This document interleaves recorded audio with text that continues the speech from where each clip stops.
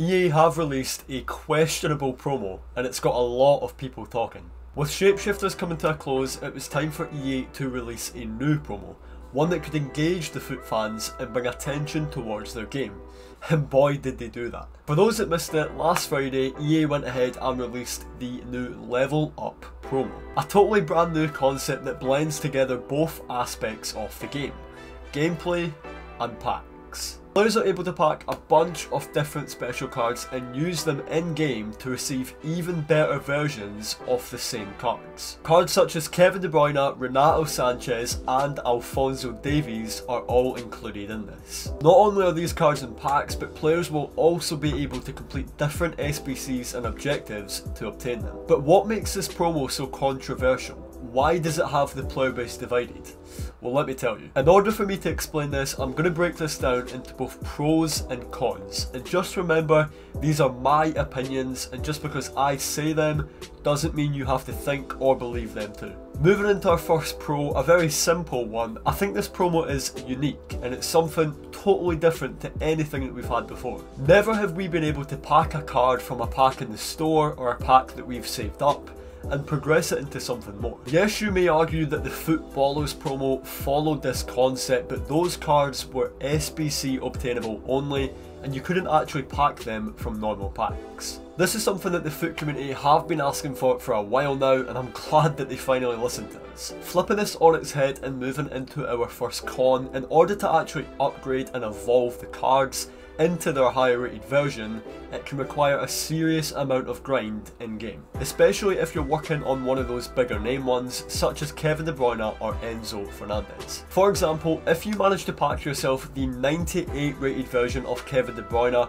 which by the way is going for around 11 million coins, you're asked to score in 30 separate matches with that card whilst also having 7 Belgian players in your starting 11 in order to obtain the 99 rated version. Now don't get me wrong, there are a few players in this promo that only require you to score or assist in 5 separate matches, which obviously is a big difference from 30, players such as Jesus Corona and Edinson Cavani. But at this stage in the game, are cards like that going to fit in people's teams?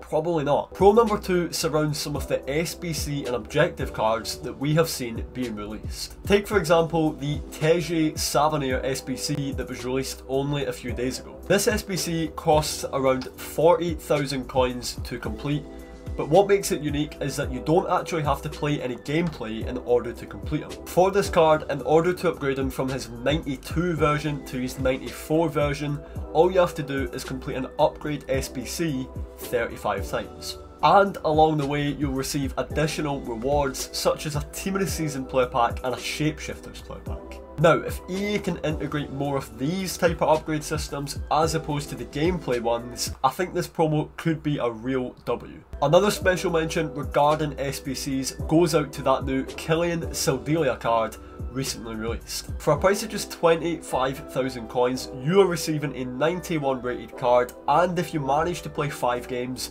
you'll receive his upgraded 93 version as well, which in my opinion looks like one of the, if not the best right backs on the game at the moment. Now don't get me wrong, I do think some of the cards in this promo are fantastic and for a lot of people very usable. But if you're someone like me who grinds the game a lot, most of them probably won't fit your best team. Again, players like KDB, Alphonso Davies, Enzo Fernandez, they're all probably going to fit your starting 11. But when you look at the rest of the players like Edinson Cavani, Nabil Fekir, Dusan Vlahovic, you're probably going to have similar, if not better players in your team already. Now this might just be a me thing and I could be slightly picky, but I just want to see some juiced up cards. Given my overall opinion on the promo, I think it's a win. It combines both aspects of the game, and if you're someone like me who is a regular grinder of FIFA, you're probably going to have a lot of fun upgrading the cards that you pack. My only concern is, for the average player, it's probably going to create an even bigger gap between them and the above average player.